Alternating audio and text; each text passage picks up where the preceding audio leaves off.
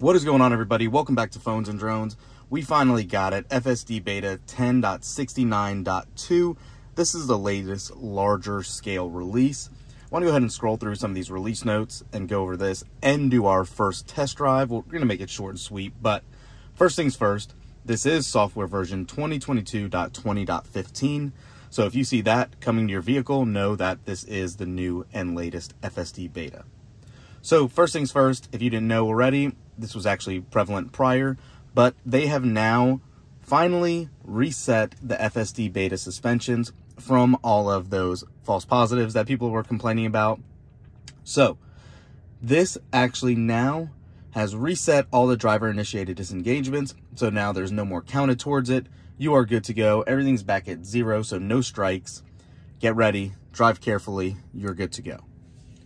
Moving on from that, here we go on the actual beta release notes. They added a new deep lane guidance module for the vector lanes neural network, which fuses features extracted from the video streams with course map data, improved overall driving smoothness without sacrificing latency through better modeling of our system and actual latency in trajectory planning, improved unprotected left turns and with more appropriate speed profiles when approaching and exiting median crossover regions.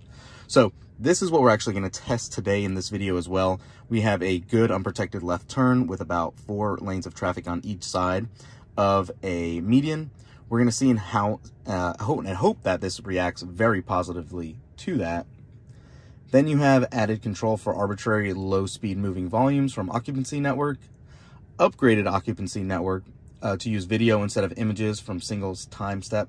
That's actually pretty significant. Obviously, anytime it can read and correlate video instead of static images, that should help.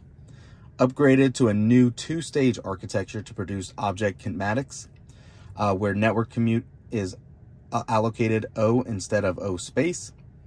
So then you have increased smoothness for protected right turns by improving the association of traffic lights with slip lanes via yield signs with slip lanes, reduced false slowdowns near crosswalks. I did experience this quite a bit over the weekend. We were driving down out of town in Orlando, and there's obviously a lot of pedestrian walkways on iDrive if you're familiar with the area near Disney, and it was just false positive after false positive. Improved geometry error for ego relevance lanes by 34% and crossing lanes by 21% with a full vector lanes neural network update. Made speed profiles more comfortable. Improved recall of animations by 34%, enable creeping for visibility, improved accuracy of stopping position in critical scenarios, increased recall of forking lanes by 36%, improved velocity error for pedestrians and bicyclists by 17%, improved recall of object detection, eliminated 26% of missing detections, improved object future path predictions, improved speed when entering highways by better handling upcoming map speeds, reduced latency, enable faster identification of red light runners. You get the point. We're not going to read through all of these. Pause the video if you need to see every exact detail, but those are the main update improvements for 10.69.2. Then obviously you still have your full self-driving beta notes, the driving visualization improvements, the cabin camera, and the tire configuration updates. Now, one thing I don't see on here, and I don't know if it's available in this beta, is the ability to move your blind spot monitoring camera around. Doesn't seem like it is there at all. So just something to keep in mind. Probably not getting that in this update, but if we find it, we will keep you updated. But for now, let's go ahead and do our first test drive on this new 10.69.2 beta. So here we go. This is that unprotected left turn I was talking about. Let's see how well it takes this. We obviously have one vehicle in front of us and pedestrians on the left. I'm not sure if they're going to be crossing over to walk across this road, but it doesn't look like they're doing so. So let's see how this handles it.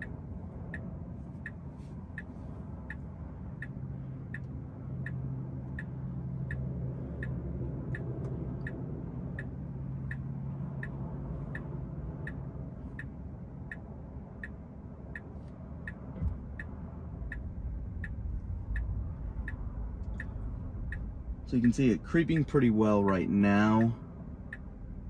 It's actually saying it's creeping for visibility. And it is going into the median, but it is not quite out of the road yet. It is now, and there's quite a few cars coming, but that was a good, safe maneuver. We have an opening coming. Let's see if it takes it right here. And it did.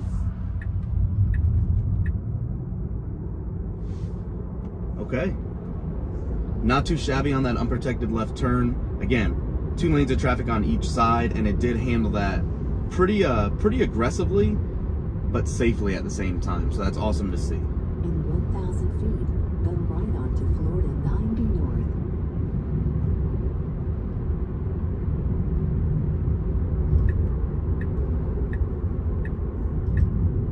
Now bear right onto Florida 90 North. It's hesitating here for some reason, and it's actually braking. And it's picking back up now, so that was not very smooth. That was actually kind of dangerous. There's a truck behind us, but it was a little ways back, so it didn't put us in any immediate danger, but that was not a good accelerated merge.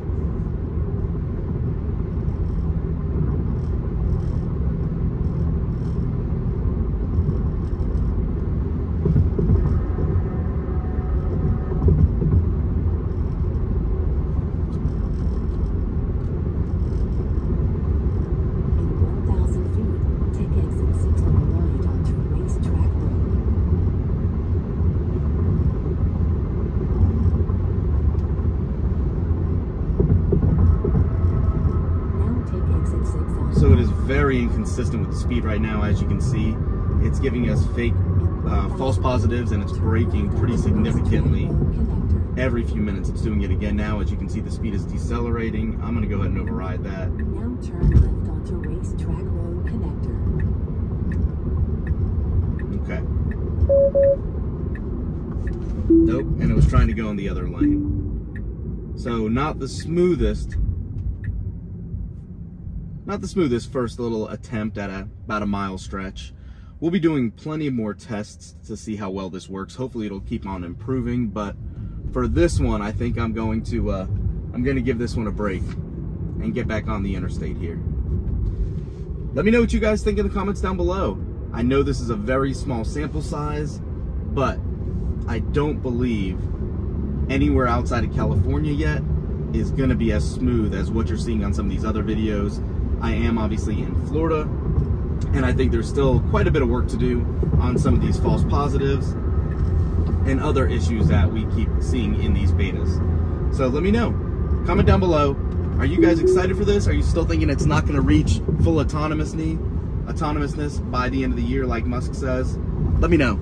Thanks for watching, guys. We'll catch you in the next one. Peace.